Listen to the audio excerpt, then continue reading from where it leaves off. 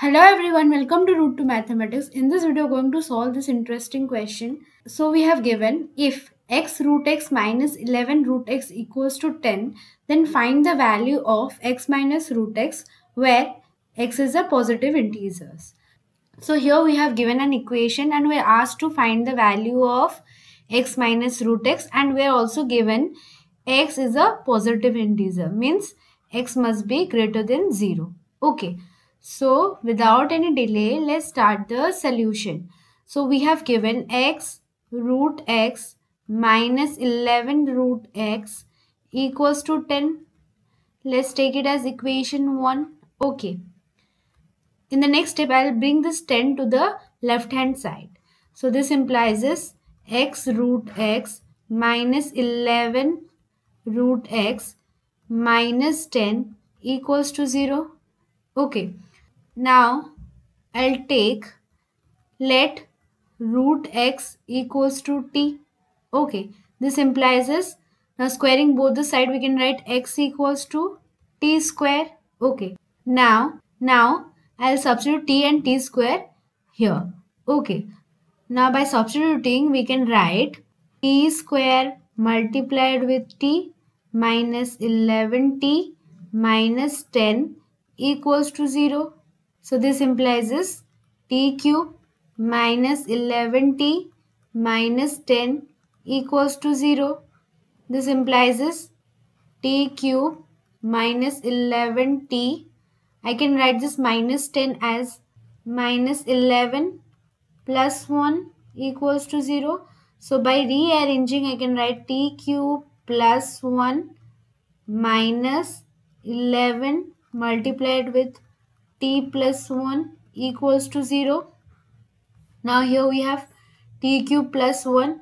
So I'll apply the algebraic identity of a cube plus b cube, which is equals to a plus b multiplied with a square minus ab plus b square.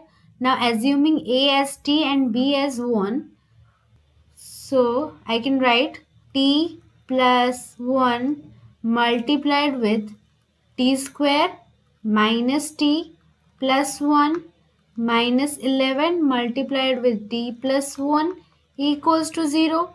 Okay, so here we have t plus 1 and here we have t plus 1. Let's just take common. So by taking common, t plus 1 multiplied with t square minus t plus 1 minus 11 equals to 0. Okay, so this implies is t plus 1 multiplied with t square minus t minus 10 equals to 0. Okay, so from here we can write t plus 1 equals to 0 and t square minus t minus 10 equal to 0. So as in the question we have given x is greater than 0, as we have taken t equals to root x, but here we are getting t equals to minus 1. So this value of t didn't satisfying the equation. Okay. Now here we have t square minus t minus 10 equals to 0. Here I'll substitute t equal to root x here. So by substituting, I can write x minus root x minus 10 equals to 0. Okay.